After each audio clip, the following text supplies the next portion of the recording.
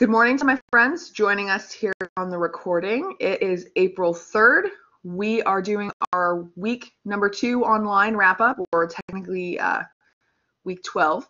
So, we're going to talk about today are the action potential graph or the membrane potential graph, along with those things called IPSPs and EPSPs. So we're going to dive in with that and start covering some material. So we're going to start on this picture here. Help me out in the chat for my friends here. Remind me what page of your notes packet we have this version of the graph on. Where do I find this version of the graph? What page is this one on?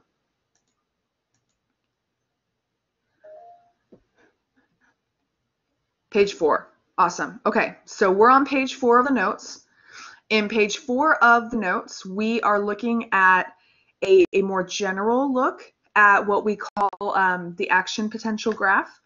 In other words, what you want to think about when you're looking at this graph here, what this graph actually shows me is all the ways a neuron's membrane charge changes after it receives a message. Big picture, what we would say this graph is showing me is what happens from the moment a neuron receives a message to a neighbor neuron to pass on that message to when it gets back to normal, when it's waiting for its next message. So when I'm looking at my graph here, I've been telling students all week there are a few numbers that we want to make sure we know on this graph, numbers in general that we know as it relates to the neuron. So the first number we need to make sure we know is negative 70 millivolts. Negative 70 millivolts. This is a must-know number for us. Negative 70 millivolts is the charge on a neuron's membrane when it's at rest. Or if you remember all the way back to lecture number 4, way back at the beginning of the semester, we called this the resting membrane potential. It means that inside my neuron is different from outside my neuron. And just how different it is that the inside is 70 millivolts more negative than the outside is. So this is normal. We want to be down here at resting membrane potential, negative 70. When I'm down here, I'm listening to my environment to see what the cells around me are saying, what kind of messages they're sending to me. So the messages that neurons send, we see it here with a little lightning bolt right here.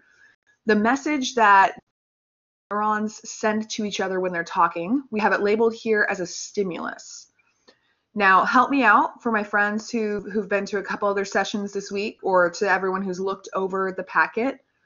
There is a specific name for the type of chemicals that neurons use to send messages. What's the name of those chemicals that neurons use to send messages? Help me out in the chat.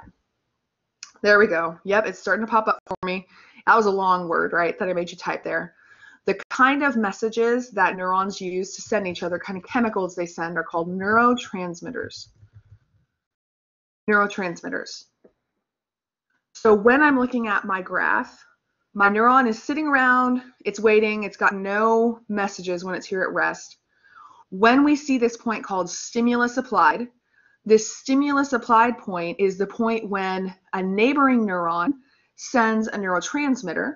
That neurotransmitter has an effect on my neuron that's listening. Now here, let's do a little sketching here. We are looking right now, let me draw for us, we are looking at a little neuron right here. Here's my little neuron friend that we're looking at.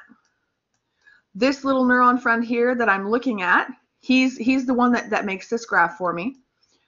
When I say at this point on my graph that there was a stimulus applied, I'm saying that another neuron that lives in front of the one that we're watching on our graph here, I'm saying that another neuron was talking to my neuron here.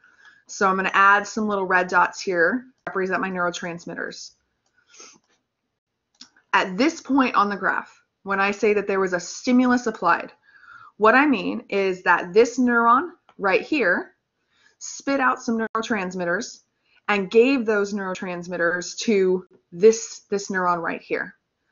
This neuron is the one that I'm looking at its membrane charge. This is the one that I'm trying to figure out, are you going to send a message to somebody else or are you going to stay silent?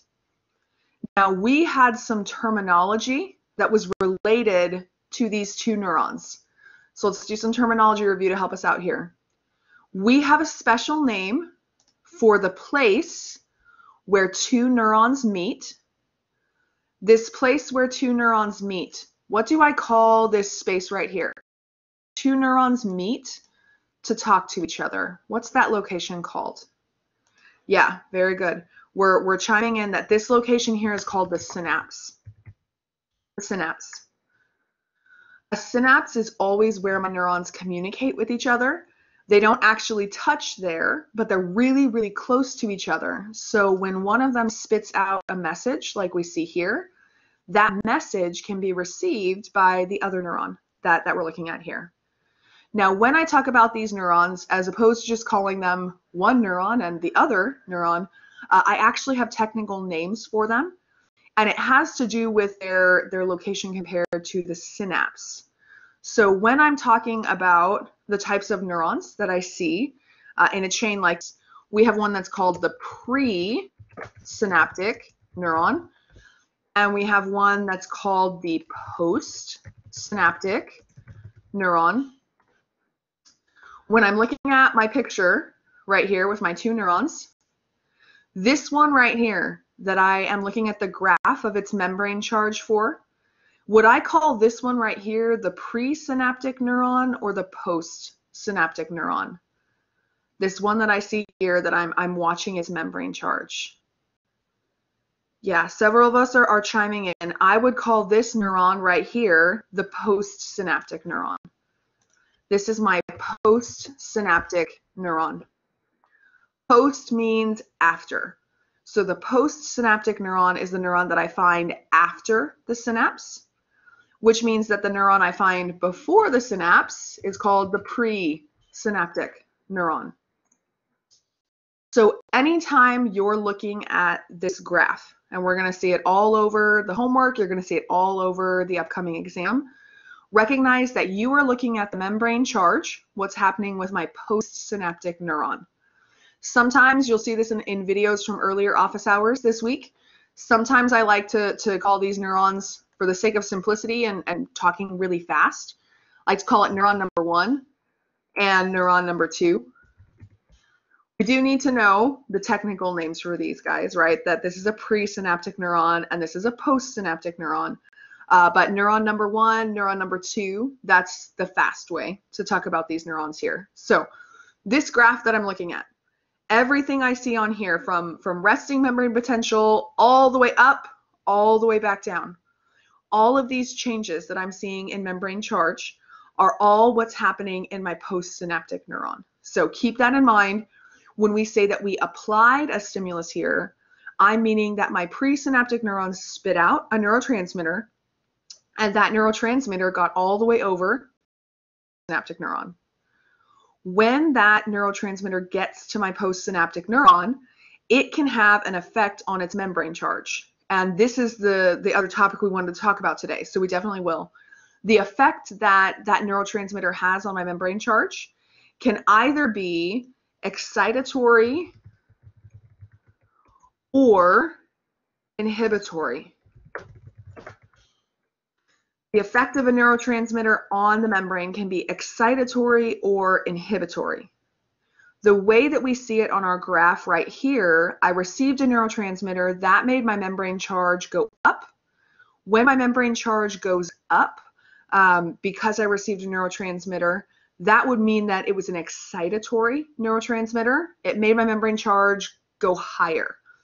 Because see, with my neurons, if a neuron is going to talk to its neighbor, we have to get all the way to the top of this graph. So for the postsynaptic neuron to be able to send a message to somebody else, we have to get its membrane charge all the way up to positive 30.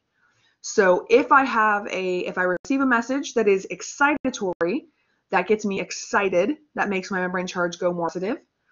As my membrane charge goes more positive, I start to approach the next thing, the next number we need to know on this graph. The next number we need to know on this graph is negative 55. And negative 55 is that threshold value. Threshold is an underline highlight star idea.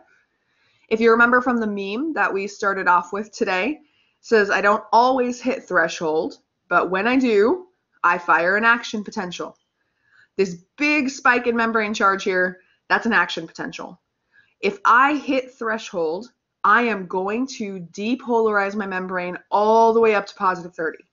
I am going to go talk to my neighbor. So when I add together these messages, which we'll talk a little bit more about here in a minute, when I add together these messages, if I get to threshold, if my membrane charge gets to negative 55, I am going to depolarize my membrane, or I am going to make that cell all the way positive up to positive 30. At that point, I can talk to my neighbor. So we put a little text message bubble up here. When I get to positive 30, that's another number we got to know on this graph. When I get to positive 30, my postsynaptic neuron can release neurotransmitters.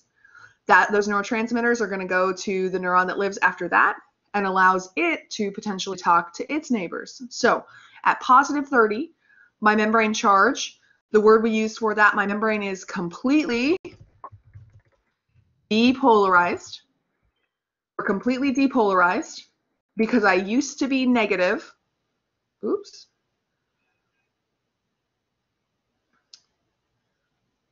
Sorry about that. My internet reset itself there. Let me repeat a little bit of what I said in case it got chopped off there. When I'm all the way up at positive 30, we say that the neuron is completely depolarized. It used to be negative 70. It used to be way negative inside. At this point on my graph, though, we are way positive on the inside. So we are depolarized. We're opposite of what we should be. So I send a message to my neighbor, and then I realize, oh my gosh, I'm totally positive. I'm supposed to be totally negative. So we go back down through this process on the graph that they've labeled voltage falls. I'm trying to get back to normal, for where normal is.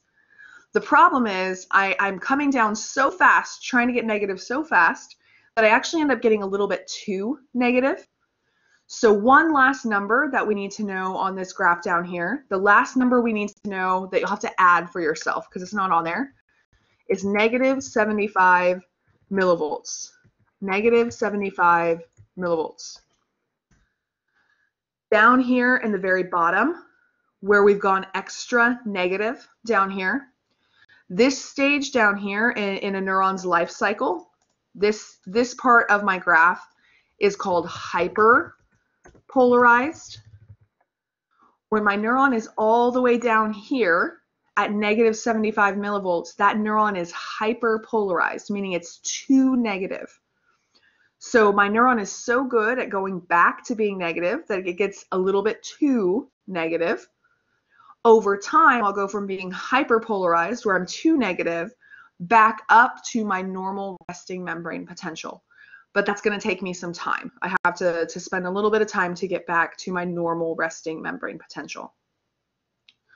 So again, there are 4 numbers on this graph that we have to know. Let's start here at the bottom. We got to know negative 70. This is where a neuron normally starts. This is its normal membrane charge. If it receives a bunch of messages that cause its membrane charge on the inside to go all the way up to negative 55, at that point, we hit what's called threshold. And threshold is going to make it so that we definitely freak out our membrane charge completely. We go all the way up to our next number we got to know, which is positive 30. When I hit positive 30, I can send a message.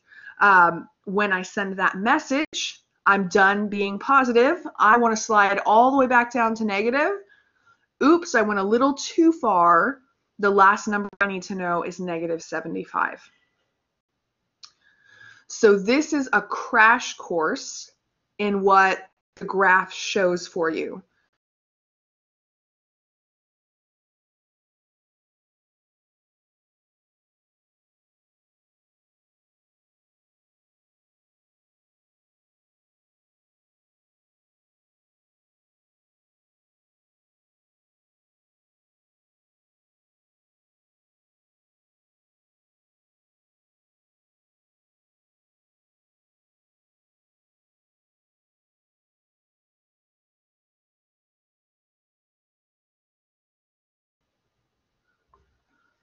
Sorry guys, it died on me again. I wasn't saying anything because I saw that it was dying. So what I said is, if you can do me a favor, tell me what questions you still have about this graph, or if you're feeling okay, give me a thumbs up.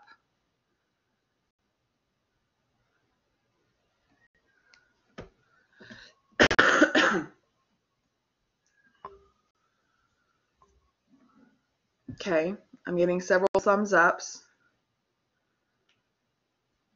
I'm going to try to plug into the internet here, so bear with me. Hopefully I can stop these things where it keeps pausing on me. And Leslie, I see your comment that you're interested in the refractory period. Yes, definitely. And I can add myelin to our list as well of what we want to talk about today. Okay, well, here's what we'll do with this graph then. Since a lot of us are feeling okay about the graph, I just want to show you a couple other, I did not, Nicole, I was waiting for you to get here. I didn't go over shapes yet, so I saved that for you. Let me go over a couple of quick things. We just talked about and labeled several things on the graph. This is the exact same graph that you just saw, except this time there's no labels on this graph.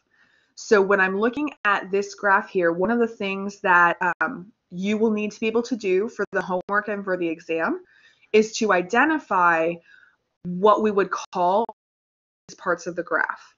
So let's do kind of a rapid fire round here, if you will. Let's see how much we remember. At the very beginning part of my graph right here, where my neuron is at its normal charge, what do I call the normal charge of a neuron? Which of these words over here is that normal charge?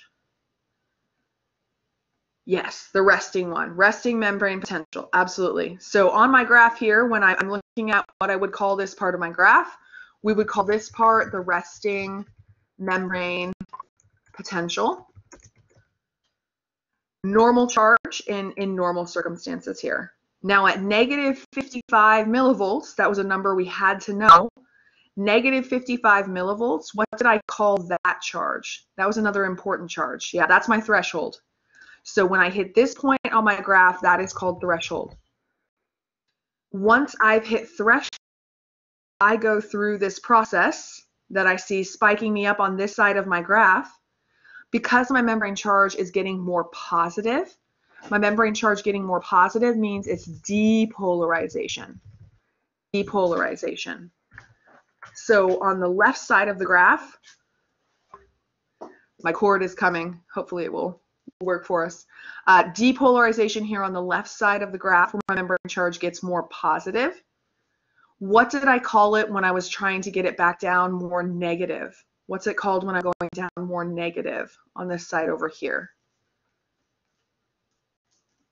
Yeah, a couple of us chiming in. This side over here on the right is the process of repolarization. I'm trying to get back to normal charge. Remember, I'm a little too good at repolarizing and getting back to my negative charge. I end up extra charged, which I would call hyperpolarization. Hyperpolarization. Okay, let me pause for a moment here. My tech guy's here, so turn this off. Should I disconnect, or is it automatically going to go?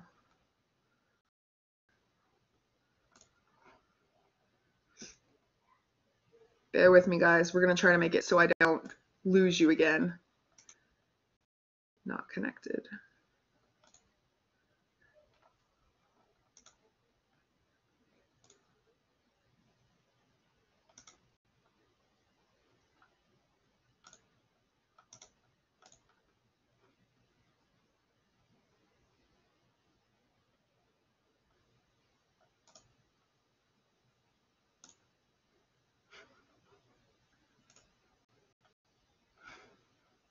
Okay, it says we're connected, so I'll hope for the best, and I'll leave the Wi-Fi on in case it dies again. Yeah. Thank you.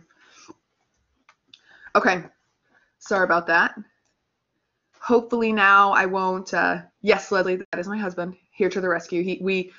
He's working from home too, and so we got a 50-foot Ethernet cord to connect to our router that's 50 feet away. So yes, that was my husband there. You just get to see all my family today. We saw my daughter, we saw my husband. So everybody's here except the cat. The cat would not want to be seen on camera today. So yes, I apologize about that. Okay, so yes, my adenine cat, that is her. Okay, so here's what we got. We got resting membrane potential, my normal membrane charge at the beginning. If I add together enough signals, I'm going to go through the process of depolarization. Depolarization is when I shoot up my graph. My membrane charge gets much more positive. When I get all the way positive, I realize this is not right. I shouldn't be here. So I'm going to repolarize, go back down to being negative. When I get a little bit too negative, we call that hyperpolarized. Now, by process of elimination, you've probably figured out what we put at the very top of our graph. Up at the very top of our graph is where my neuron actually releases, so neurotransmitter release. At the very top of my graph, and my postsynaptic neuron, the neuron we were talking about, this is when my postsynaptic neuron spits out its neurotransmitters. Now I'm going to ask a question of, especially of my friends who've been to office hours earlier this week. When we talk about spitting out neurotransmitters from a neuron, I can't spit them out from everywhere on the neuron. Not every place on my neuron has neurotransmitters. Does anyone remember from our office hours, I think we talked about this yesterday actually, which part of a neuron actually spits out neurotransmitters? What's that part of a neuron called where it can release neurotransmitters to send to a friend? Does anyone happen to remember that part? I'll sketch a little neuron here while we're typing. I'm telling you guys, I'm sad that we didn't get to do these lectures together in class, because by the end of it, you all would be so good at drawing neurons, because we would be drawing neurons every day, all day, every day. So yeah, so there's a couple of different names that I call it. The part of my neuron that can actually spit out neurotransmitters is down here at the very end. So little guys that live down here at the end, there's a couple of names that we call them. In lecture, I like to call them the axon terminals, because it's the end of an axon. So terminal being the end. So the end of the axon, or what we call the axon terminal. The axon terminals in lab, your lab packet from last week, we called this the synaptic knob, or the synaptic terminal, the synaptic bulb. Yeah, there's several different names for it. It's just the fancy name for the structures here at the very end of my neuron. When my signal gets all the way down here to the end of this neuron, this is the only part of my neuron that spits out neurotransmitters. It doesn't make any sense for me up here for the axon to spit out neurotransmitters, because there's no other neurons for it to talk to right here. And it doesn't make any sense for my dendrites to spit out neurotransmitters. They're my receivers, not my talkers. So the axon terminal is the only place on my neuron that I'm going to spit out neurotransmitters. But when I depolarize my membrane, when I hit this threshold value, and then I take this change in membrane charge all the way from a place called the axon hillock that attaches the cell body to the axon. When I start changing my membrane charge here, and I send it all the way down here, like we can see, that's what an action potential is, freaking out the membrane charge everywhere. Everybody is going to go all the way up to positive 30, but unless you live down here at the axon terminals, you're not going to spit out neurotransmitters. I only spit out neurotransmitters down here at the end, at those axon terminals. So for everybody else that lives in the axon, that lives in the axon hillock, they're not going to release a neurotransmitter, but remember that label that we kind of put on this area before? We would say that this neuron is completely depolarized. Completely depolarized. So for everybody else besides the axon terminal, the only thing that really happens here when I hit positive 30 is my cell has an internal crisis and decides it's time to go back to being negative instead of being positive. But if I live down here those axon terminals, When I hit positive 30, I'm going to spit out my neurotransmitters. So we need to know on our graph the technical names, like we labeled here. The other thing we need to know on this graph is we need to know what kinds of ion channels are involved in making these things happen. To help us with the ion channels, I'm actually going to go back to one of the other things that somebody asked we talked about today, and that's the EPSPs and IPSPs. So before we go back and label channels on our graph, let me go right here. All right, so help me out in the lecture notes. We went back closer to the beginning now. What page are we looking at here when we talk about EPSPs and IPSPs with these pictures here? Can anyone find that? Okay, maybe hearing page 6 of the notes packets. Okay, yeah, so page 6 is probably where we're at here. A neuron receives a message. When it receives a neurotransmitter, remember that we said that neurotransmitters are a kind of chemical. So neurons are always spitting out neurotransmitters to talk to each other. They're always spitting out chemicals to talk to each other.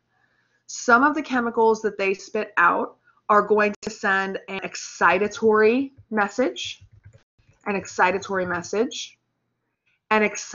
message is basically telling the neuron you're talking to. So a presynaptic neuron is telling a postsynaptic neuron, please talk to your neighbor. Please activate somebody else. Or in words that I used earlier this week, I've got some hot gossip that you got to share. That's what an excitatory is. When my presynaptic neuron spits out a neurotransmitter that's an excitatory neurotransmitter, it has the message in it, you got to share this hot gossip. It's got to go on. Some of our neurons, though, send inhibitory messages or inhibitory neurotransmitters. The way that I equated that earlier this week is that inhibitory neurotransmitters are kind of like, this is a secret. This is a secret. Don't tell anybody. No talking to your neighbors. So there are two kinds of messages that neurons give to each other. They give to each other excitatory messages. Excitatory messages mean I want you to talk to another neuron. And inhibitory messages that say I don't want you to talk to a neuron. Let's see if we can remember. What was the specific charge on the graph that we were just looking at? What was the specific charge that a neuron had to reach for it to be able to talk to its neighbor? What was that charge where we put that little text bubble on our graph? What charge does the membrane have to be at to release neurotransmitters? Has to be positive. Yep, and a couple of us are chiming in. It has to be positive 30. For a neuron to talking to its neighbor, that neuron's got to get all the way up to positive 30. Now, Nicole, I see where you're going with negative 55. Because yes, if I hit threshold, I'm going to get up to positive 30. But the charge that I actually talk to my neighbor at is positive 30. The reason I mention that is because excitatory messages, their job is to make me more positive. Their job is to try to get me closer to positive 30. They won't me all the way to positive 30 because they don't have to, but their job is to get me closer to positive 30. So over here on the left, we are looking at what's called an excitatory postsynaptic potential. Big long name.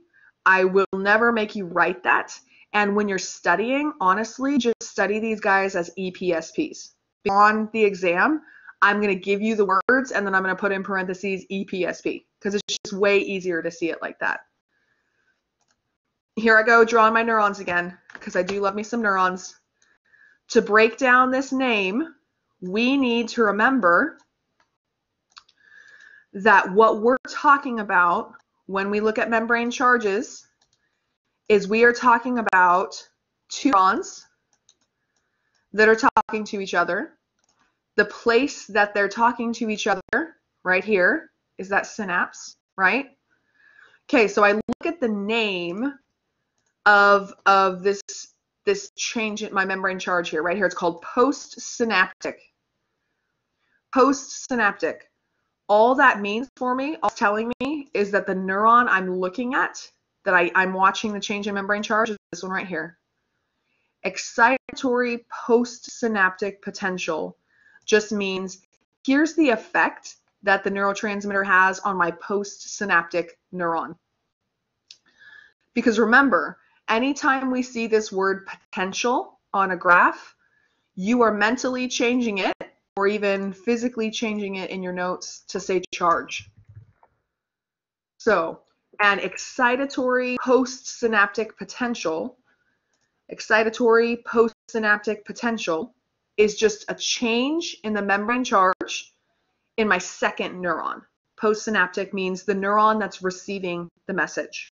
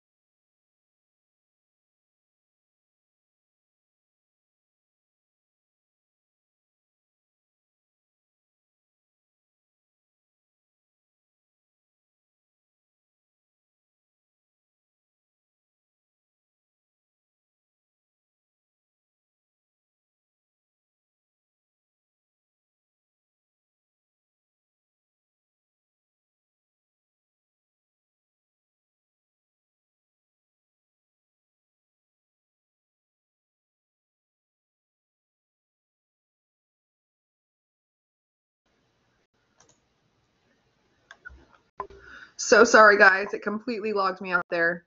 Can you give me a thumbs up or a wave if you can see me again? We're back. Yes. Okay. I don't know what's up with my internet today, man. It's really giving me trouble. So, okay. Let's try to pick up where we were. And again, I do apologize about that.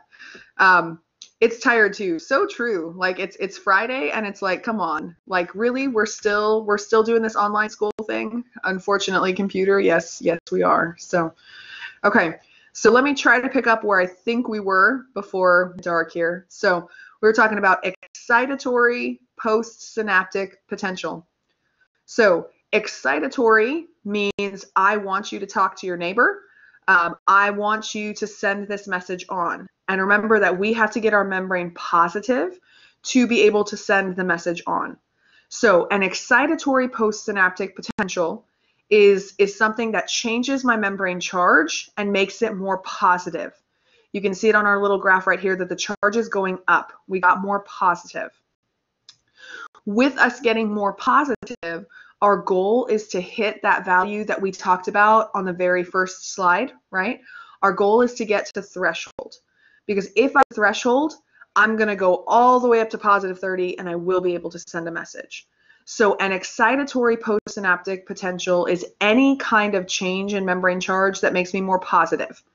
Maybe it makes me 5 millivolts more positive. Maybe it makes me 15 millivolts more positive. Anything that makes me more positive is always going to be an excitatory message that we see. We also have inhibitory postsynaptic potentials. I'm going to underline the postsynaptic word here just to emphasize it for us again. Remember that postsynaptic means that it's in my second neuron, that neuron that's listening. This time, the message that this neuron that's listening got was an inhibitory message. Kind of like, this is a secret, or I want you to stop talking to your neighbors, that kind of thing. When I look at an IPSP, an inhibitory postsynaptic potential, I'm looking at something that made my membrane charge go down. So I received a message that instead of making me more positive, which is the way I have to go to be able to talk to my neighbor, now instead of getting more positive, I got more negative. And if I get more negative, it's harder for me to get up to threshold. It's harder for me to get to the point where I can completely change my membrane charge and go and talk to my neighbor.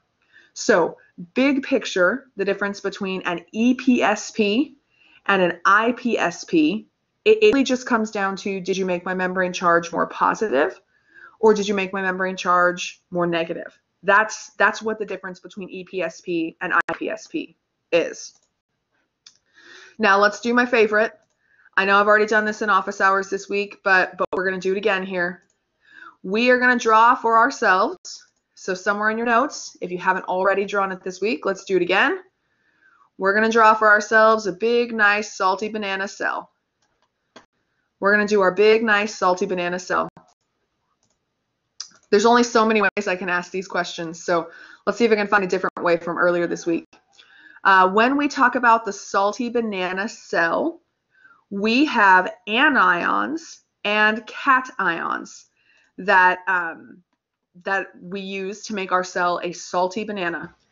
What are the two cations that we care about when we're talking about a salty banana cell?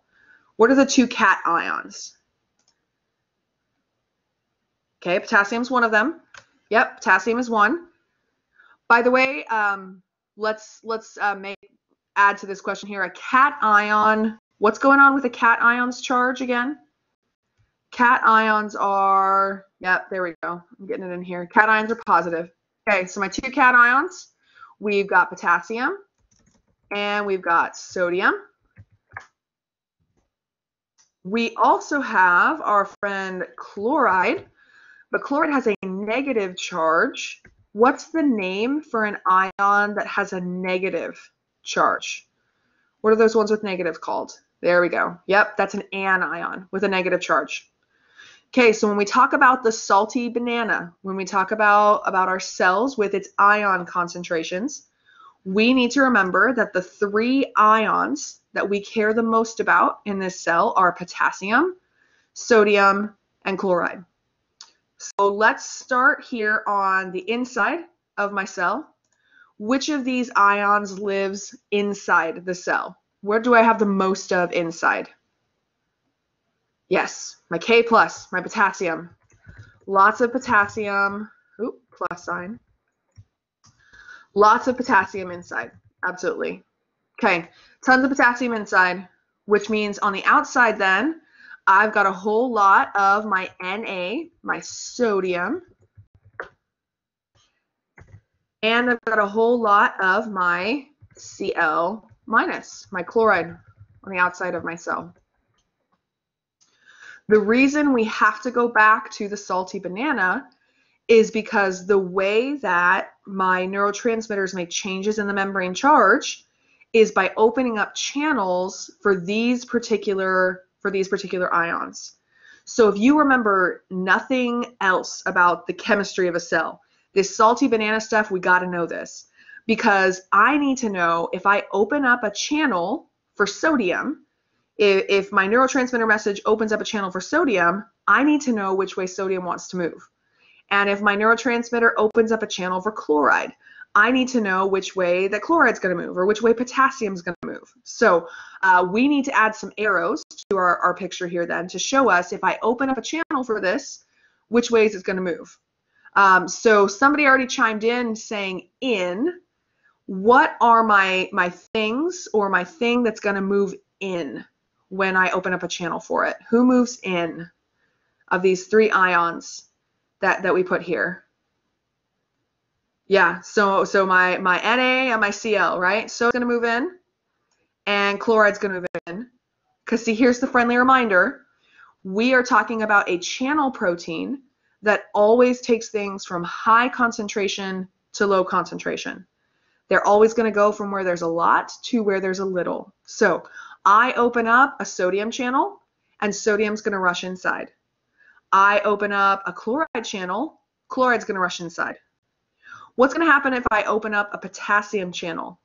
What's potassium going to do? Where's it going? Yeah, potassium's going out. Potassium's leaving.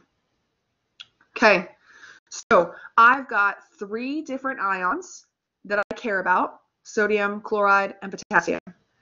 I know that when I open gates for them, these gated channels for them, sodium and chloride come inside, potassium goes outside.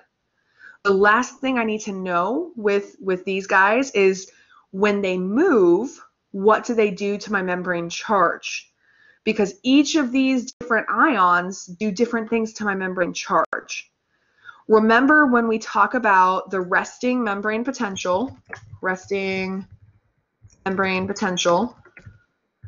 we're always looking at the inside. We always care about what's going on inside the cell. So when I ask you about the effect that sodium has on the membrane charge, would we say that sodium coming into the cell makes the cell more positive or more negative? What does sodium coming in do to my membrane charge? Does it get more positive or does it get more negative when sodium comes in?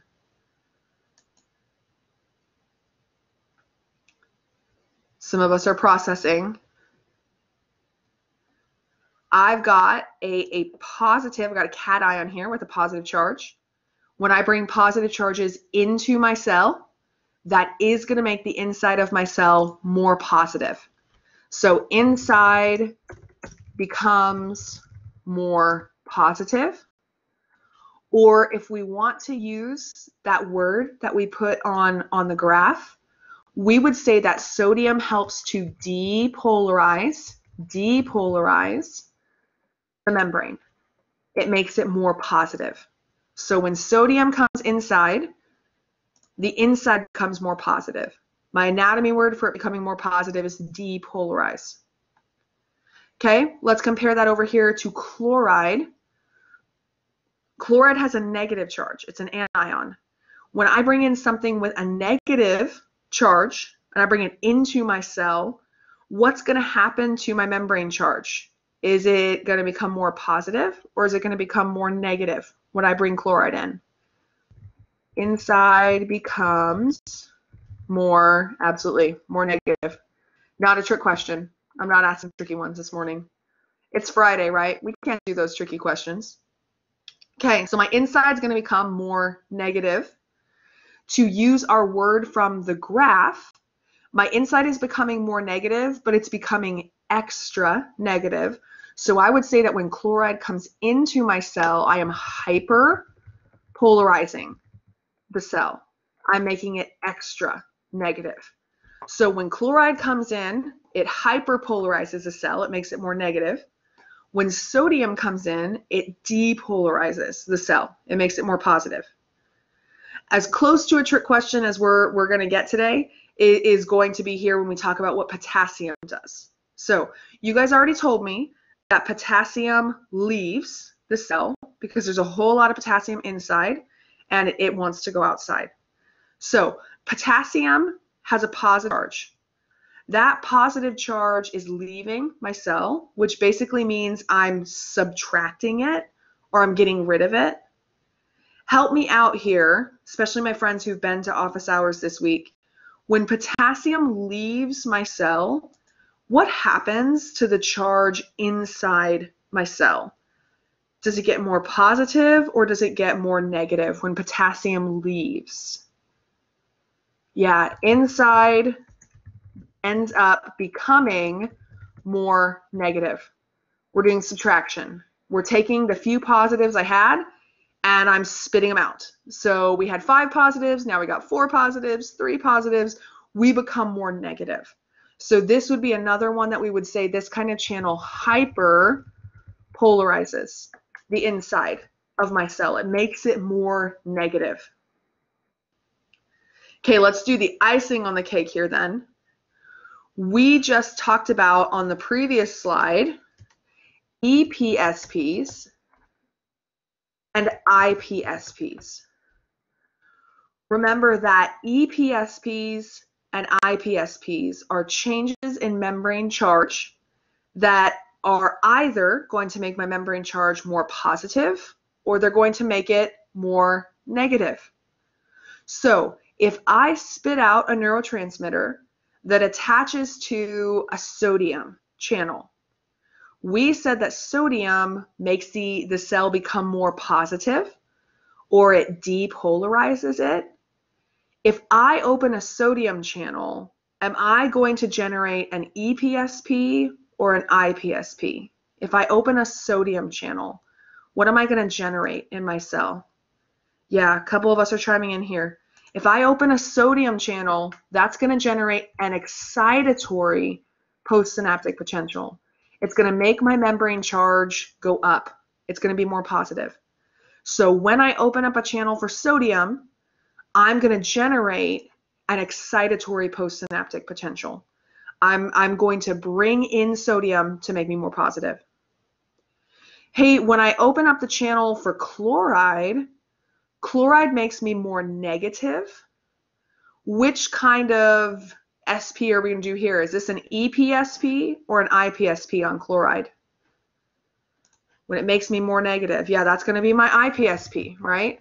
When I open up a channel for chloride, I'm going to generate a change in my membrane charge that makes it more negative. I'm going to make an IPSP.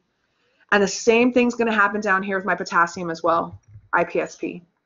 I'm going to make a change in my membrane charge that drops it, that makes it more negative.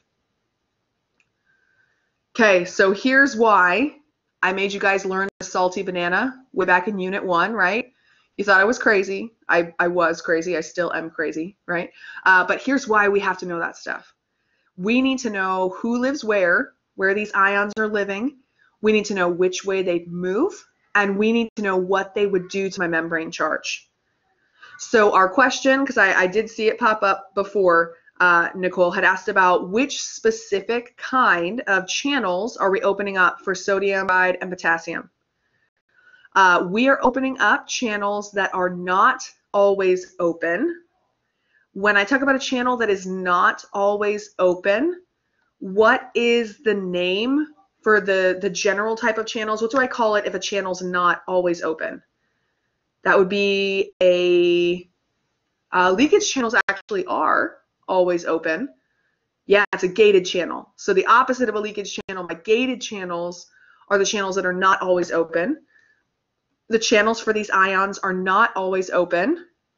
We open them with neurotransmitters, which is a type of chemical. So for all of these things that we just talked about here, for letting in all of these different ions, we are talking about opening up chemically gated ion channels. So chemically gated sodium channels, chemically gated chloride channels, chemically gated potassium channels. For each of these different ions that we're talking about moving into or out of our cell, it is always chemically gated channels. So EPSPs and IPSPs, these small changes in membrane charge, that is always chemically gated channels. Hey, somebody help me out, because I know several of us have been to office hours this week. When I talk about hitting threshold, when I get to negative 55 millivolts, which kind of channels opens up at negative 55 millivolts? Not chemically gated anymore. What kind of channel opens up then? Yeah, absolutely right. When I hit threshold, once I hit threshold, that's when I open up my voltage gated channels, because remember that my threshold charge was negative 55 millivolts instead of negative 70. When I have a voltage gated channel, remember that voltage gated channels, it's a problem with charge. So if I get that far away from normal, my charge goes up to negative 55, I will start to open up voltage gated channels. And Ariel's absolutely right. This specific kind of voltage gated channels I'm going to use are going to be those sodium channels. So let me go back one more time. There's one more place in that we have that graph. By the way, if you want to, if you didn't already write this stuff down, take a quick picture of it on your phone. It's about to go away because I'm going to pull up one last graph for us here. Okay. One last look at, oh no, it does show up on YouTube. Yes, Mary Lou, it does. It does. I just like to warn people because it's not like I can go back to that whiteboard. So if somebody sent me a comment and they were like, hey, can you go back to that stuff you just had written? It's like, actually I can't. So yeah, it'll be there on YouTube as well. So all of this stuff will show up on YouTube. You're totally fine. Yeah. Yeah, you're good. I would just hate for someone to comment 2 minutes later, like, can you pull that back up? It's like, no, it erases it. It's gone. So, okay, last thing we want to be able to do with this graph, because I told you guys this graph is going to show up all over the place on your homework assignment and on the exam. Last thing we need to be able to do with this graph is to talk about which parts of the graph I use each of these kinds of channels on. So we just talked about our chemically gated channels. Remind me with these chemically gated channels. Their name tells me that I use chemicals to open them. I'm going to make you type that long word again, right? What's the name of the specific kind of chemicals that open up the chemically gated channels that we just talked about? The chemically gated sodium, chemically gated chloride, potassium. What chemicals open those guys up? Yeah, that big long word, right? Neurotransmitters. In the context of this chapter, when we're talking about chemically gated channels, the chemicals we are always talking about are neurotransmitters. So when I'm looking at my graph here and I want to know the part of the graph where chemicals or where neurotransmitters are involved, remember back when we were looking at the graph, we talked about the part that said stimulus received at the very beginning of your lab packet. The stimulus received was the neurotransmitter coming in. So when I'm labeling where on this graph I see the effect of the chemically gated ion channels, that's going to be here at the very beginning. Chemically gated channels. Now, there are multiple types, right? We've got the sodium channels, we've got the chloride channels, and we've got the potassium channels. So I simplified it for you here on the picture, and we're just saying that all of my chemically gated channels are right here. If we were to be more specific, this would be where I find chemically gated sodium channels and chemically gated potassium channels and chemically gated chloride channels. So this portion of my graph right here, those chemically gated channels. Hey, help me out. We've got this dotted line here, this purple dotted line. What was the name for this purple dotted line? The charge here is -55. What's the name for this special charge right here? What do I call -55 millivolts? Yes, this is threshold. Okay, at threshold, we mentioned this on our other slide there. At threshold, that's where I start to kick into having voltage gated channels open up. Now specifically at threshold, at -55 millivolts, my voltage gated sodium channels open up. We would say that here at threshold, this is the point on the graph where my voltage gated sodium channels get activated. Let me label them on here. Voltage gated sodium. I'm gonna be lazy, do a lot of abbreviations here. Voltage gated sodium channels. This is the point where they first open up for me. I got a good question earlier in the week, how we know that it's the sodium channels that open up here. It comes back to our discussion of the salty banana. Because when I open up a channel for sodium, sodium rushes inside, and sodium has a positive charge. Whatever kind of channel I open right here at threshold has to make my membrane charge go up, and the only kind of ion that I could move to make my membrane charge go up was sodium. So voltage gated sodium channels get activated right here. This is when I first open them. I will use those voltage gated channels all through this process over here on my graph as well. So the entire process of depolarizing my membrane, all of this is because of those voltage gated sodium channels. They open up at threshold. They stay open all the way until I get up here to positive 30. Because remember, when I'm all the way up at positive 30, I am as positive as I'm going to get. And my cell realizes, yeah, I probably shouldn't bring in any more sodium. We're probably done with that. When I get to positive 30, there are two things that have to happen for me. The first thing that needs to happen for me is I need to open up the kind of ion channels that are going to help my membrane charge go back down. I need something that's going to repolarize my membrane. Our options here are calcium and potassium. Which of these two types of channels would I use to repolarize my membrane, to get it back down to its negative charge? Who knows what kind of channels would help me to get more negative? Is it the calcium or the potassium that gets me negative?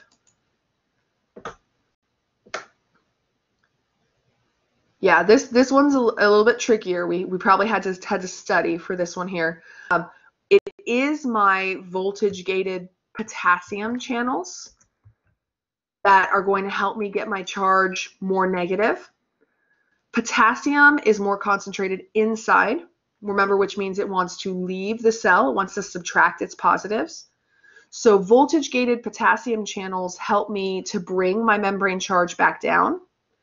When I'm up here at positive 30, I do activate those voltage-gated potassium channels to start the process of repolarizing. We want to get our membrane charge back down to normal. Voltage-gated potassium channels help me to do that because they're going to spit out all kinds of positives. I used to be positive 30, now I'll be positive 29, positive 28, 27 as I spit out all of these cations. I do, though, also, when I'm at this positive 30, I also activate my voltage-gated calcium channels. The voltage-gated calcium channels have nothing to do with membrane charge. I don't do anything with calcium. I don't use calcium to do anything related to charge. What I use calcium for is to help me spit out my neurotransmitters. So voltage-gated calcium channels are activated up here at positive 30 as well. These are going to help me to spit out my neurotransmitters. And I will say we spent a good amount of time in yesterday's office hours talking more about voltage-gated calcium and the synaptic terminal. So reference back to that recording to look for more information about calcium. So voltage-gated calcium channels activated up here, along with those voltage-gated potassium channels, because the job of voltage-gated potassium channels is to get my membrane charge back down to normal. But remember, we go a little too negative. That's what I see happening down here, where it's called hyperpolarization. The way that I'm going to get my membrane charge back to normal, I notice how slowly I get back to normal, right? It takes me a long time to get there. The way I get back to normal is using that last kind of ion channels that we have on our list, and those are our leakage channels. Remind me, leakage channels are or are not always open. Leakage channels are or are not always open. Yes. Yeah, they're leaky, right? So they're always open. So leakage channels come to the rescue here a little bit at the end of my graph here. Their job is to slowly drip out or drip in ions that will get my balance right. So what they actually end up doing, all this potassium that we spit out super fast when we are repolarizing our membrane, they'll actually kind of slowly drip some of that back inside for us to get us back to our normal membrane charge. So leakage channels help me to get my membrane charge back to resting membrane potential. They're involved here at the very end. All right, so I have a question that said, would it be right to say in general that the ions that bind to neurotransmitters are not just chemically gated? So let me say a quick terminology thing here. Ions don't bind to neurotransmitters. We use neurotransmitters to open chemically gated channels. So we've got a channel protein that uses a neurotransmitter key that opens up the pathway for ions to come inside. So neurotransmitters don't actually attach to the ions. They open up the door and the ions can move. So neurotransmitters only ever have an effect on chemically gated channels because they are a chemical key to open that kind of gate. When we talk about voltage-gated calcium channels or voltage-gated sodium or potassium, all of those, it just has to do with the membrane charge. So the ions come in and they change whether it's positive or negative inside. That will open up the voltage-gated channels. I'm not sure if that quite answered your question, Pilar, but if you can clarify what other questions you still have, we'll definitely talk about that. Ion channels that are open are the chemically gated plus the voltage. Okay, so what happens with these chemically gated channels is my chemical attaches just long enough to bring in a few ions to change my membrane charge. And then if you remember back from our discussion of muscle physiology, how acetylcholine came in and attached to the receptor, and then the receptor let go of it, and acetylcholinesterase chopped it up, right?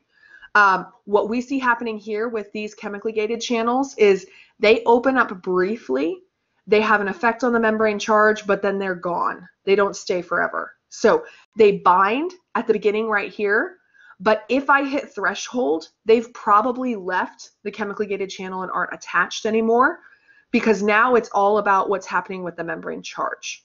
So the chemicals don't stay attached forever. They attach for a millisecond, probably just long enough to bring in ions. Then I'm going to chop up those neurotransmitters and wait to hear another message. So at this point on the graph, those chemically gated channels probably aren't open anymore because I've chopped up the neurotransmitters that were attached to them. The chemically gated channels are only open in this very short phase down here. If they made enough of a difference, they'll open up the voltage gated channels down here. Now, one of the questions that a couple of us had for today was about the refractory period, and that actually relates to these guys right here, voltage gated sodium channels. So let's talk about the refractory period and how it relates to these particular channels here. Let me pull up another slide that shows us some information about the refractory period. By the way, for my friends who were in office hours yesterday, I fixed my graph. It's much bigger this time. So took a little time this morning to make sure we could actually read the graph. Somebody help me out. We're going to be toward the end of the packet now. Where are we at? What page do you see information about the refractory period? Yes, you're welcome, Letty. Happy to make it bigger.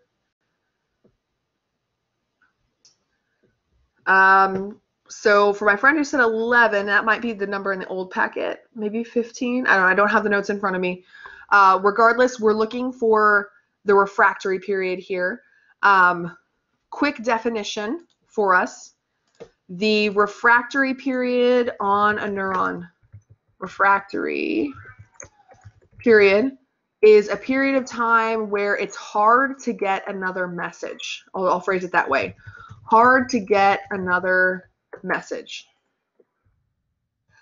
It's kind of like the way we all feel right now, right? Where we're like half overwhelmed all the time, where we're constantly responding to messages. There are times in a neuron's lifetime where it can only receive one message at a time. There are times in a neuron's lifetime that it can receive another message only if that message is strong. It has to do with the graph that we were just looking at. So the graph that you see in my picture here, it's a little bit different than how we've been looking at the graphs before, but we're doing the same general pattern. See how we've got our negative 70, our resting membrane potential. This neuron got a stimulus, meaning it got a neurotransmitter, got a message, and then it shoots up. We're going to assume that message was really strong, makes the mountain go all the way up to positive 30 so it can talk to its neighbor, but then it shoots all the way back down. We get a little bit too negative down here because we got excited about going back to negative, and we end up back at normal.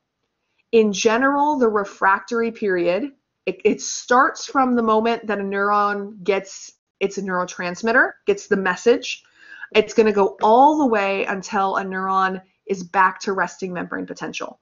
So a good way to think about the refractory period is it includes any time when the neuron is not at resting membrane potential. It is easiest for a neuron to receive another message when it's at the normal charge that it's supposed to be at, when it's at rest. Why do we have this refractory period? Well, we have this refractory period because of the shapes of our channel proteins. So notice on my picture here, we have labeled that sodium channels are open on this side of my graph. Remember, it's those voltage-gated sodium channels that are responsible for depolarizing over here. And we have labeled on my graph over here that the potassium channels are open. These, again, are voltage-gated potassium channels. The problem is I use my voltage-gated sodium channels to depolarize my membrane. I use them to get all the way up to positive 30. If my channel that I use to depolarize my membrane is already open, I can't like extra open it. See, the idea with an action potential, sometimes they call an action potential all or nothing. All or nothing. Either we are rapidly depolarizing our membrane, or we're staying down here at the bottom. We're not depolarizing at all. So all of my voltage-gated sodium channels are open when I'm doing depolarization. If you try to send me another message, and that message was supposed to make my membrane charge go positive, it's already going positive. I can't go any faster. So that message is not heard at all. So we have this beginning part of the refractory period called the absolute refractory period. During the absolute refractory period, my voltage-gated sodium channels, the things that I use to depolarize my membrane to help me send a message, they're already being used. I can't use them again. So the absolute refractory period, I don't care how strong your message is. You can be yelling at me, I don't hear it. So my voltage-gated sodium channels are already open. I can't hear it. Notice that this absolute refractory period extends all the way down to about when we get close to the threshold value on a neuron. The thing that happens when my neuron gets to positive 30 is it stops having its sodium channel open, and it actually gets that channel deactivated, or it has a special protein plug that I'll show you that it puts in place. Because my neuron has this moment of clarity where it thinks, oh my gosh, I'm too positive. We can't do this anymore. So it actually puts a stopper or a plug in those voltage-gated sodium channels. And now my voltage-gated sodium channels can't let any more sodium inside. That sodium is stuck on the outside. That stopper plug is going to stay in place, blocking the entrance of sodium all the way until we get closer to about the threshold value back down here. At this point, we're no longer in the absolute refractory period. And the way I talked about it in office hours yesterday was in the absolute refractory period, I can absolutely not receive any messages. No new messages coming through. I just can't do it. At this point, I transition into what's called the relative refractory period. During the relative refractory period, this is when my neuron was repolarizing, when it was trying to bring its membrane charge back down. Now, remember we talked about how I really want to get my membrane charge back down so badly that I actually get it a little too down. So I go into this hyperpolarized state down here where I'm extra negative. Remember, for me to be able to send a message to my neighbor, my membrane charge has to go up. We at least have to hit threshold, and we're going to have to get all the way up to positive 30 after threshold. Notice how we have labeled here that the potassium channels are open. These are the channels that are consistently lowering the membrane charge. So I'm spitting out positives. I'm dropping down fast. It's kind of like you're in the process of you're skydiving and you're just naturally going down, and someone wants you to try to go back up. Without using a parachute, it's going to be really hard for us to do that. So my charge inside the membrane is dropping really, really fast, and then I'm really negative down here too. I'm extra negative. If you want to try to get me excited again, if you want me to try to hit threshold, it's possible, but you're going to have to work harder, because either I'm actively getting more negative or I'm extra negative. Either way, we've got to literally dig out of this hole, this charge hole down here, to get me up to my threshold value. It's harder work. So in the relative refractory period, I can receive another message. I can get ready to talk to my neighbor, but it's going to have to be a really big, a really strong, large message for me to be able to get out of the relative refractory period. The relative refractory period is not a problem with my sodium channels. The relative refractory period is a problem with those potassium channels. Either they're making me too negative or they've made me too negative. Maybe they've closed, but they made me way too negative. It's harder for me to hit threshold. So what we want to know about refractory period, first thing, during refractory period, it's really hard for me to receive another message. I am either in the process of reacting to the first message I got, or I'm trying to get back to normal from that first message I got. The refractory period as a whole, I can't receive a new message, or at least it's not easy. During the absolute refractory period, 0 messages. It's not going to happen. If you yell at me in the relative refractory period, I might be able to hear your message. It's still going to be a lot harder. But big picture, either it's hard or impossible for a neuron to receive a message, a new message, during that refractory period. I had a question that I saw in here. Let me see what that is. Nicole asked when I was saying already open, what that means. What that means is on this part of my graph, my membrane potential graph here, we're looking at the stage where those voltage-gated sodium channels are opened up because of this message that I got right here. Say I have a neighbor neuron who, while I am at this point on my action potential graph, say my neighboring neuron thinks it's a good idea to send me a neurotransmitter when I'm right here on my graph. The problem is, even if that neurotransmitter opens up some chemically gated sodium channels that try to make my membrane charge look more positive, the problem is that membrane charge is already shooting straight up. My voltage-gated sodium channels are open because of this stimulus. So if I got another stimulus right here, if another neuron decided to give me another stimulus right here, I'm going to ignore it because I can't do anything about it. I'm already responding to my first stimulus. If you send me another stimulus here, or you send me a stimulus here, or a stimulus here, all of these points on the graph, I can't respond to it at all, period. You send me a stimulus here, you send me a stimulus here or here, I could respond to those if it's strong enough to overcome the fact that I'm spitting out my positives, or to overcome the fact that my membrane charge is extra negative. So already open is a way for me to say that I'm still responding to my first stimulus. If you give me another stimulus, I can't do anything about it. We paired this graph with this picture. So this picture that you're seeing here shows me what it looks like when we're talking about our sodium channels, the 3 shapes that they can be in. So up here on the left is the graph that we were looking at before. We've got that absolute refractory period right here, shown in green. We've got the relative refractory period, shown here in blue.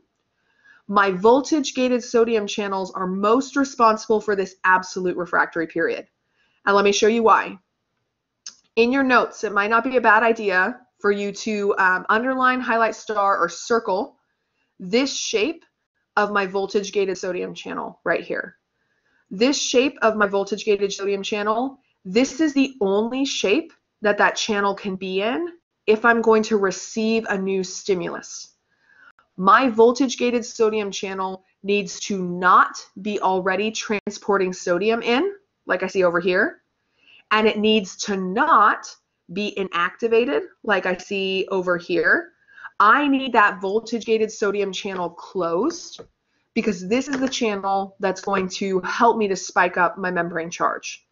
So anytime on my graph, when the voltage-gated sodium channel doesn't look like this, when it's not closed and waiting to receive a message, if I'm in any other shape, I can't do my job. There's no more messages coming in.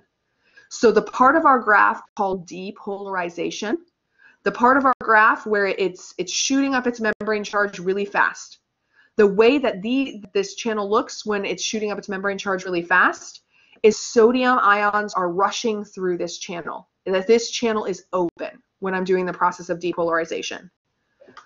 When I get up here to the peak, at this peak is when I put in, we called it yesterday the ball and chain protein, or kind of like a stopper in a bathtub. When I get to positive 30, this little ball and chain protein that hangs underneath the voltage-gated sodium channel, it freaks out and folds inside the channel. It basically tells the channel, you did a bad thing here. We are positive 30. We are done. I'm cutting you off. So my neuron, so my voltage-gated sodium channel stays in this shape from this point up here, the peak of my depolarized, all the way down, remember, until about threshold. At about threshold, this little stopper will move back out of the way. It says, okay, we're almost normal again. I'll move out of the way. The protein channel closes again. And this is why we then enter this relative refractory period. So the two parts are the two shapes that the sodium channel can be in that are a problem for me. When it's already open, I can't reopen them, so I can't respond again. And when I've got this stopper in it, I can't open it again either because the stopper is blocking it. These bottom two are the two shapes that the voltage-gated sodium channel takes on during this absolute refractory period. And that's the reason why I absolutely cannot receive a message during that time. I need to know what questions we still have, or give me a thumbs up if we feel okay. Okay, good. I'm glad to hear that helped you, Nicole. Glad to hear that.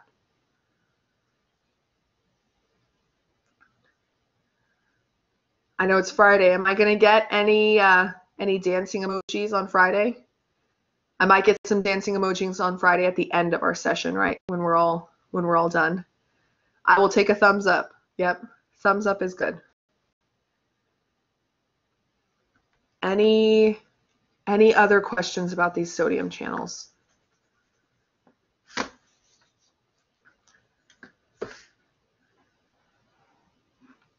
We'll hear you a meme here. This is the meme that I was like, oh man, I really should have showed this yesterday. So here we go. This is the one I'm most proud of. I don't know if you guys are ready for this. Here we go. This is pretty legit right here.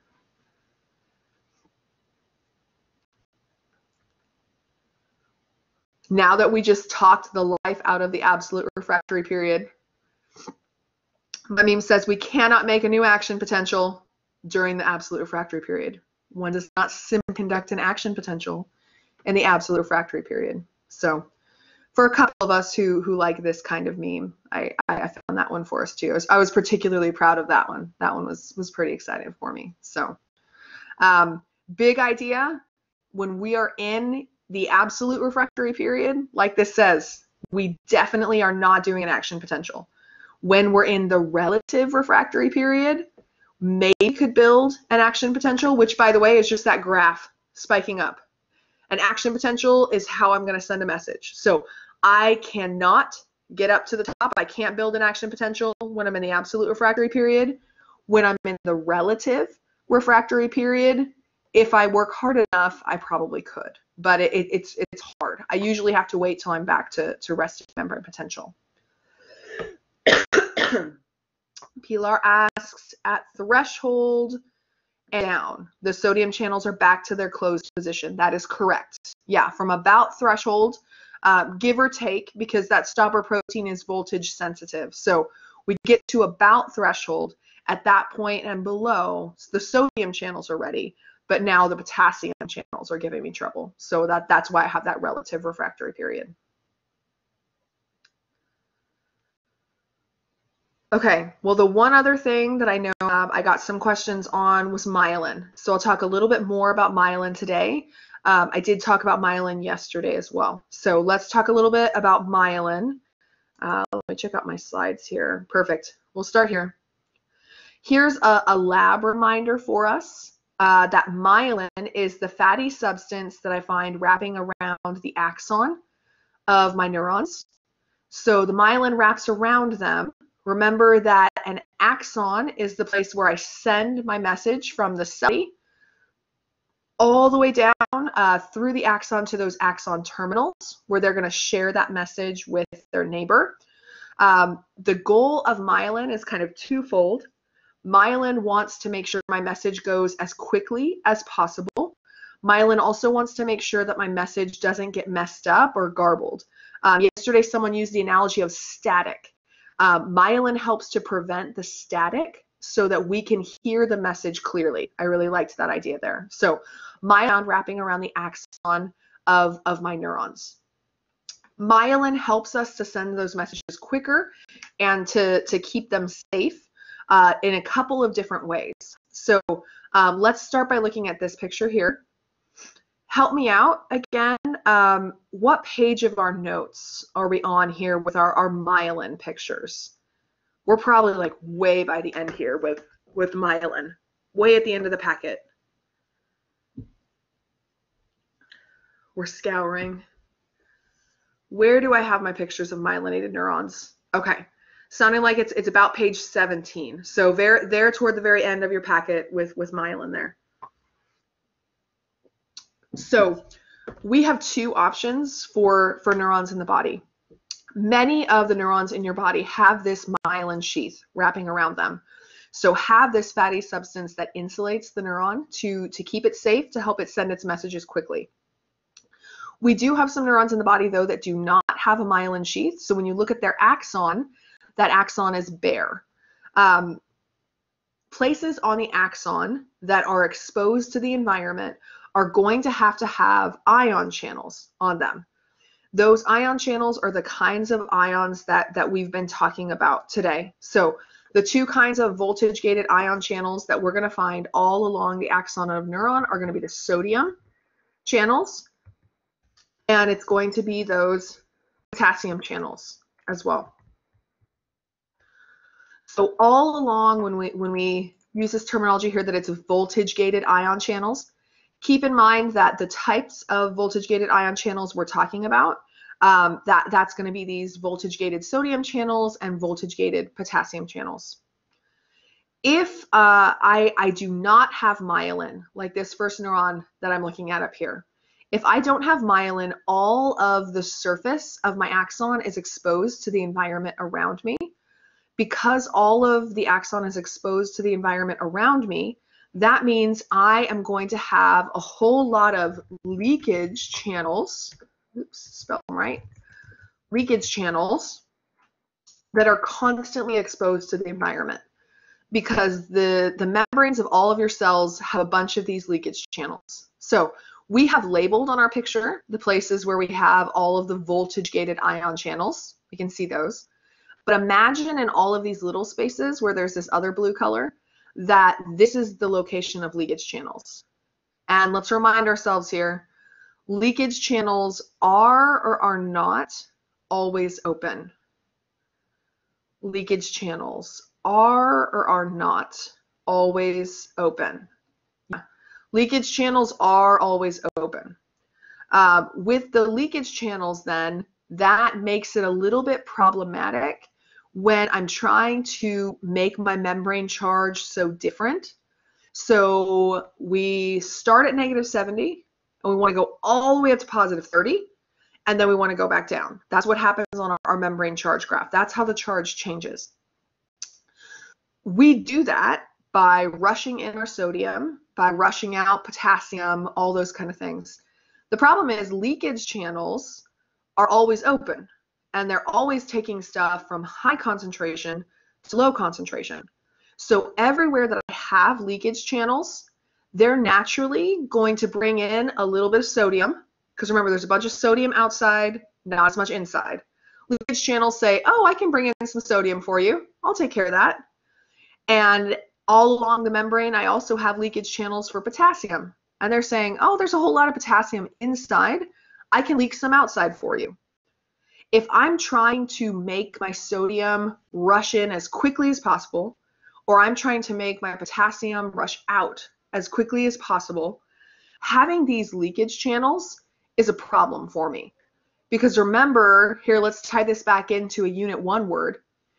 We had a word that described when my concentration inside a cell was the same as my concentration outside a cell.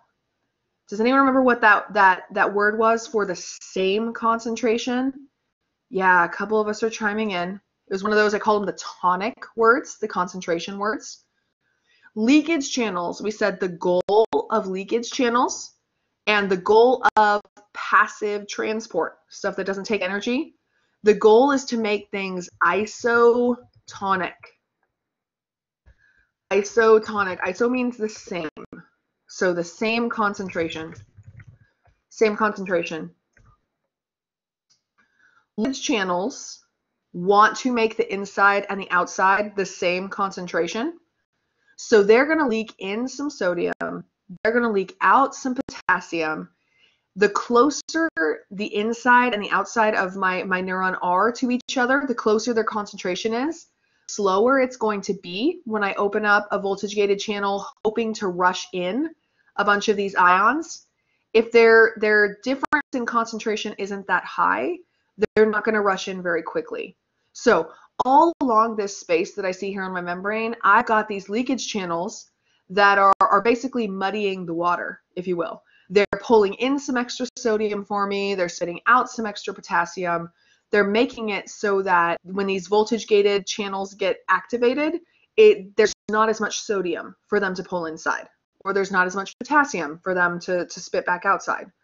So what ends up happening if I don't have myelin to cover any of the membrane, what ends up happening is, see this big part of my line right here? This is when I first generate action potential, when I first make my membrane charge positive 30.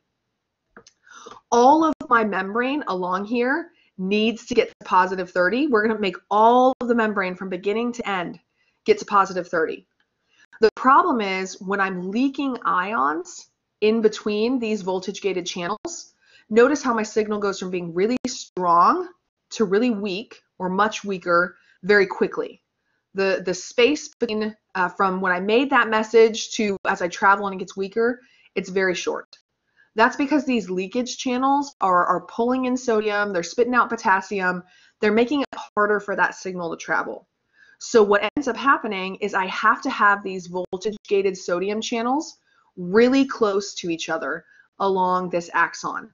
I have to have a whole lot of places where I remake my potential, where I rush in sodium and then I spit back out potassium. I've got to do that really close together to each other all over my membrane. So the word we use to describe the way that an unmyelinated neuron sends its messages, we call this continuous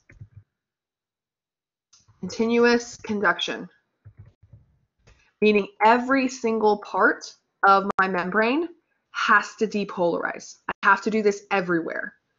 The analogy that I gave you guys in the guided lesson is imagine that you are walking down a hallway in Science West, back in our science building, and let's say for you to be able to walk down that hallway, you have to open and then close every single door on both sides of the hallway. That's what it's like when we're doing continuous conduction. Every single place on my membrane has to depolarize. I have to open and close every single door, so depolarize it, repolarize it every single time for me to be able to move this message along. Continuous conduction is slow because I have to keep making that signal. Now, if we cover an axon with myelin, we're wrapping it up. We're putting an insulating layer on it. So think of it kind of like bubble wrap or insulation like you put in a house. If I put this insulation layer here, a couple of things happen. The first thing that happens is I can't have leakage channels in the places where I have myelin because the myelin wraps around it. That means that it takes a lot longer distance-wise for my signal to get weak. So my signal stays stronger longer, allowing me to only have to rebuild it every so often. Now, the places where I rebuild it, here's a lab term for us here. The places where I rebuild my signals are the only places on a neuron's axon that don't have myelin. They're called nodes of Ranvier. Nodes of Ranvier. Little spaces right here. So the only spaces on my membrane where I do not have myelin are called the nodes of Ranvier. When I have a myelin sheath around my axon, the only places that I have to rush in sodium and spit out potassium are at these nodes of Ranvier. So I only have to regenerate the signal once in this whole distance that I went here, instead of having to regenerate it like 3 or 4 times to go the same amount of distance. So imagine you're running around in Science West and maybe we only have to open and close every 3rd door. We can go a lot faster if we don't have to go through and open and close every single door. By putting myelin around the axon, it saves me some of that time. I don't have to open and close as many doors to be able to send my signal down. So myelin, when I have wrapped a neuron in that, I call the way that a neuron sends its message, if it's covered in myelin, I call this saltatory conduction. Saltatory conduction. We used a couple of different ways to describe this in our lesson yesterday. Sometimes you'll see it called jumping conduction, because it kind of looks like my electrical signal will here, and then it'll kind of jump to right here to this node of Ranvier, and then jump to the next node of Ranvier. Sometimes it's called jumping, or what one of your classmates called it yesterday. It's kind of like leapfrog. Leapfrog, where you start in one place, and then you kind of jump over somebody to the next place, build it here again, and then they jump over you. So the big idea is I can go a lot faster if I don't have to remake my signal every 2 feet. If I only have to make it every 20 feet, that's a lot faster for me to send a message. When you start studying the brain, we have places in the brain where there's a whole lot of myelin. The places in the brain where there's a lot of myelin, they're going to look more white because myelin is fat. Places where I don't have as much myelin, so either I have neurons that don't have myelin on their axons, or when I'm talking about places like the cell body or the dendrites that never have myelin, those are going to be found in what we call gray matter in the brain. So we'll see this idea of myelin coming back in the brain chapter as well. What questions do we still have? We hit all the topics on my list. So questions about myelin, questions about any other lesson 10 stuff, or questions about lab. Can you show me the leakage channels in the top image? Yeah, so the location of those leakage channels, those leakage channels, we'll zoom in a little bit. They're not actually drawn on the picture, but imagine that right in all of these little spaces right here, all of this blue, we got leakage channels all over the place in here.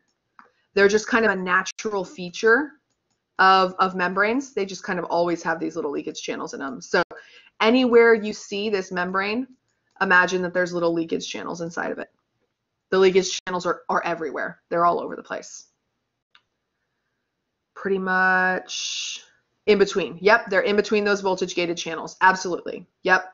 And so that's the reason that I have to have all of these voltage gated channels, because I have to keep remaking the signal, because all these little leakage channels that are hiding in the membrane in between them just keep trying to basically undo the differences inside and outside of the cell. It's kind of like when you ask a child to help you with some kind of task, right? Like doing the dishes or going grocery shopping. It's like they don't actually help, but they like it. Not that I'm having any of those problems at home, right? I'm sure none of us, how many of us are at home with kids? Can you raise for me? How many of you have kids at home right now? Yeah, a couple of us. Yeah. So Sometimes it's like, yeah, I really want my kids to help me do something. Like I got to teach them and they got to learn to do this. And then there are times that it's like, but I really don't want to spend 30 minutes unloading the dishwasher. So they're just not going to do it today, and I'm going to do it today, and they're going to help me tomorrow. So the leakage channels are kind of like that, where they go through and kind of undo all the hard work that our voltage gated channels do. Pilar asked how they remake the signal. Remember that voltage gated channels let in a whole bunch of stuff all at once. So when I say remake the signal, what I mean by that is we rush in a whole bunch of sodium again here, and then we rush out a whole bunch of potassium. The amount of sodium and potassium that rushes in and out at these stages on my graph is not as high, which is why that signal starts to look a little bit smaller. So all these places where I see the big white line, we brought in a ton of sodium. We spit out a ton of potassium with our signal. So they're remaking it in that we're making sure we bring in as much sodium as possible, because that keeps the membrane charge more different. Yeah. Yeah, children of all ages, I feel that. All right, let me zoom back out.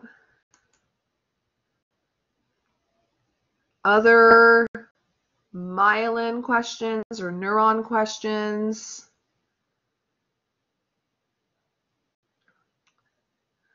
I did not do this poll early in class, so I'll just do it here right now in the chat. Can you text me the day that you normally had lecture? So MW for my Monday, Wednesdays, TT, I guess, for Tuesday, Thursday, or F for my Fridays. I want to see what kind of a spread we've got here. Okay, lots of Fridays, lots of Monday, Wednesdays. Okay, a couple Tuesday, Thursdays. Help me out, especially I'm most interested in my friends from Friday. Have you guys gotten some messages in the group me about the exam? Have you guys heard feedback in group me about the exam for my Friday friends? Okay, I'm hearing a no. Have not. Okay, so what I'm here in the last little bit of time that we have is let's talk about the exam, because I have given some information. I guess I didn't have Friday friends here when I did that. So, all right, here we go. Let's talk about the exam. Exam number 3. This is going to go live for you guys Wednesday, April 8th at 7:30 a.m. It will be available for you to complete until Friday, April 10th at 11:59 p.m. But here's what I will say. I am not going to take late submissions, so pretend like your due date is by 11:30 p.m. that night. Give yourself wiggle room. If you're taking it at night, take it early. The way the exam is going to be structured is you will get 1 minute per question. It's not going to make you sit and stare at a question you've answered. What that means is I'm guessing we're going to have about 60 questions. That's my weekend project is writing your exam. So probably about 60 questions. You're going to have 60 minutes on a timer to take this exam. You get 1 attempt on the exam. When you take the exam, it's not going to give you feedback because I've got neighbors who are taking the exam. We'll talk about how to do feedback after everyone's taken it. We'll talk about how you can get some feedback on the exam. For the exam, it's going to show you 1 question at a time. So what I've been talking about during office hours this week is that I'm going to try to set you up just like a play quiz, if you will. I don't know. It's going to have stupid questions like, what's my favorite system? And I'm going to show you what it looks like, feels like when you've got a timer on and when it's just 1 question at a time. You will still have the ability to go back to questions. Somebody asked me, so can I go back and change answers? You can, but remember, I always recommend to go with your gut. So don't change answers unless you have a really good reason to change an answer. You will be able to go back and look at your answers from before, though, or change them if you want to. So again, exam is going to be in the ballpark of probably about 60 questions. I will Monday, and I'll let you guys know for sure how many questions it will be. However many questions it is, that is the number of minutes that you'll get on it. With it being one attempt, what I'll say about that too is you need to do it in one sitting. One sitting, meaning you need to block off a time in your schedule. So I'm giving you lots of opportunities here to get some childcare, to find a time when your house is going to be quiet. Once you open up that exam, the clock is going to start and it's going to keep rolling until the end of the exam. So don't exit out of your window, don't leave, because it will submit your exam when you leave. So you need to do it sitting down in one sitting. You get one attempt on it. I've been telling students, plan to give yourself like an hour and a half window where that'll give you time to log into your computer, get set up at your computer, then start that exam in peace and quiet. So especially for those of you that said you're having kids at home, right? Make sure that you have plenty of time for that. Pilar asked about the length of the questions. There won't be, the questions won't be super long. That is correct. They're not going to be a lot of long and involved questions. There will be a few that are application type questions, but it's not going to be really long questions like we sometimes do in the lessons or like we sometimes have done on the homework.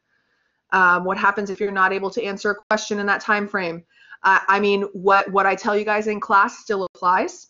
So if there's a question that's blowing your mind and you can't answer it and you know you've spent too much time on it, skip it and come back to it. You want to keep going on your test. So you're going to have that time window to complete that test. Do your best with your study skills. So if you know that right away I don't know the answer to this question and sitting here staring at it's not going to make it come to me right now, I am just make a note for yourself to go back to that one.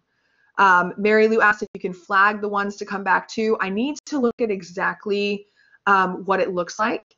I believe that you can, but if you cannot, I am allowing you exam to have a piece of scratch paper next to you. Since you're taking it on the computer and you can't, like write on your computer screen, I am allowing you to have a piece of scratch paper next to you. So if you know that question number 7 is one that you didn't answer, you can write that on your paper and then go back to question number 7. Stephanie's got a question, or at least you raised your hand, Stephanie. You want to speak your question or just type it for me about the test? Or maybe you just bumped the hand button. And again, Mary Lou, a good way for us to find that out too is when I build you that practice quiz assignment, whatever, that would be a good time to look and see what that looks like too.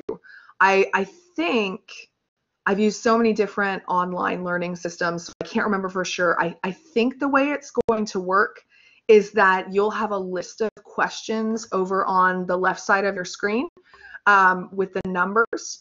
So I think that you should be able to click on them to go back to them. But again, that was either in Blackboard or I have used a couple other systems too. So we will all see together what that looks like when I put that up there. I don't think it's going to be for a grade. If it's going to be for a grade, it's going to be like 1 point, like a 1 point assignment. It's really just to give you a feel for what it looks like and what it feels like to go in and take something that's timed, that you get one attempt and that it only shows you one thing, because that's going to be different than how we've always done our homework assignments. Yeah, so Stephanie says you're a little bit worried about the timed factor. Yep, I get that. And that's why I would say give yourself some good time to kind of get in the mental headspace. So give yourself an hour and a half. If it's 60 questions, which like I said, I don't think it's going to be more than 60 questions, give yourself a good 15 minutes to sit in front of your computer, do whatever helps to center you, do a little bit of deep breathing, do a little bit of last minute reviewing. Maybe I'll try to make you guys like a little memes folder or something like to look at and chuckle before I take the exam. I don't know. We'll see what I have time for, put it that way. But go into it and pretend like it's a normal exam. I know it's not. I know it's different. But pretend like it's as much of the class experience as possible. I promise that I'm not trying to be evil. I promise I'm not trying to to make it harder than it needs to be. So I know that it's a struggle. I know that it's scary to think about taking the first one online. So try to figure out how we can help ourselves between now and Friday be a little less stressed out or psyched out about it. Yeah, so Mary mentioning you can see the board. Oh, so see the board here in our virtual office hours a little bit better. Yeah, things are a little bit bigger, right? That's helpful. Yeah, so I'm glad to hear that you've been enjoying them. What I will say too for next week for virtual office hours, the schedule will post for you guys probably on Sunday.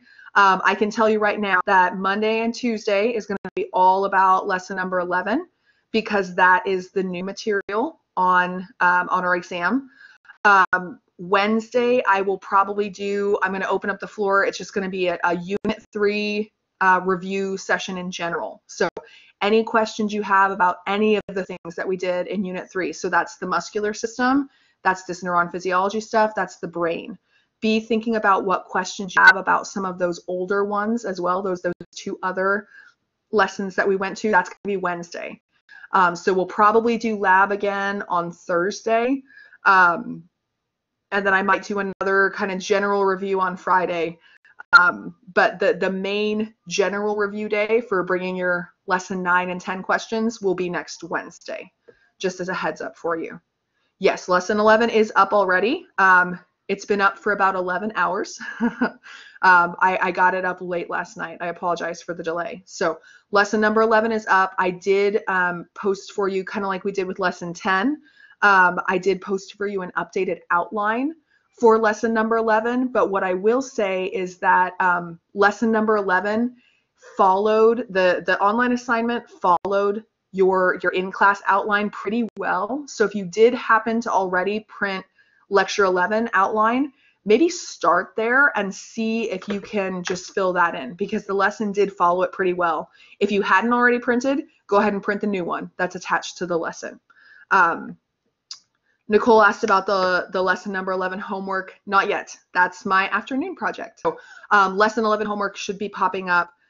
My goal will be the end of day today. So might be 12:30, but it'll be before I go to bed. That's my promise for you guys. So lesson number 11 homework will be up so that you'll have it this weekend to start working on. Yes. I guess I'll make a note just so that we have it too. Exam number 3 covers lessons 9, that's muscles, 10, which is this neuron stuff, and 11, which is the brain. And here's the good news about 11. A lot of the stuff in 11 is going to tie in very well with lab. So I'm glad that we had our brain lab this week where you started to learn those functions already, where you're already identifying structures, that kind of stuff.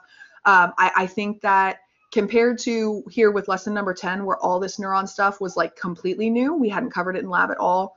Lesson number 11, you're going to find it has a lot more review to it. So I think that will be helpful.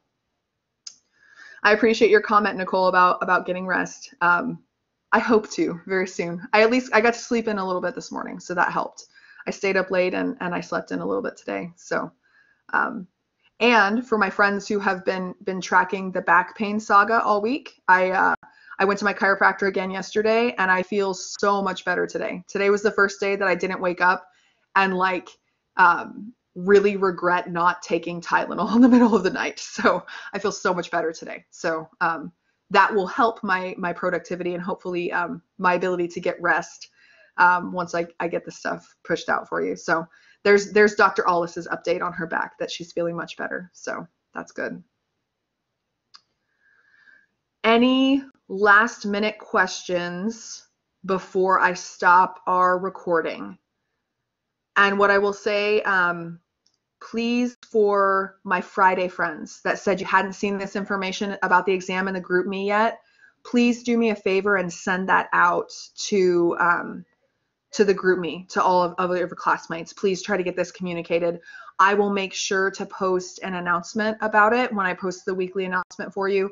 I'll make sure to post an announcement, and I'll probably post another one on Wednesday when the exam goes live. But please do me a favor and get this information out in the GroupMe. Pilar, here we go. Sorry, I did not see that question. Let me go back and look at it. In the lab homework, there are several markings that were not addressed in the lab packet. Do you have some examples of specific ones that you feel like were not addressed in the lab packet? Because the homework assignment was made based on that packet. See you later, Ariel. I would say the packet is generally your guide, but I don't think there should be, I don't believe that there's ones on the homework assignment that didn't come from that packet. Celaturcica, well, if that was not in the packet, that was an oversight on our part, and we did talk about it during office hours. So yes, that would be one that we definitely want to make sure we know. Yes, make sure we know that one, even though that one, if it didn't make our list, I'm going to make a note to make sure we add that to our list. So I guess the short answer to your question, Pilar, is if it showed up on your homework assignment, yes, make sure you know it. If it's something that's just on the labeled images and it's not on the list and it's not on the homework assignment, then don't know that. But if it did show up on the homework assignment, that means it was an oversight on our part that we should have added that to our list. If you find other ones besides Celaturcica, please let me know. And we need to get that lab packet updated for the next semester.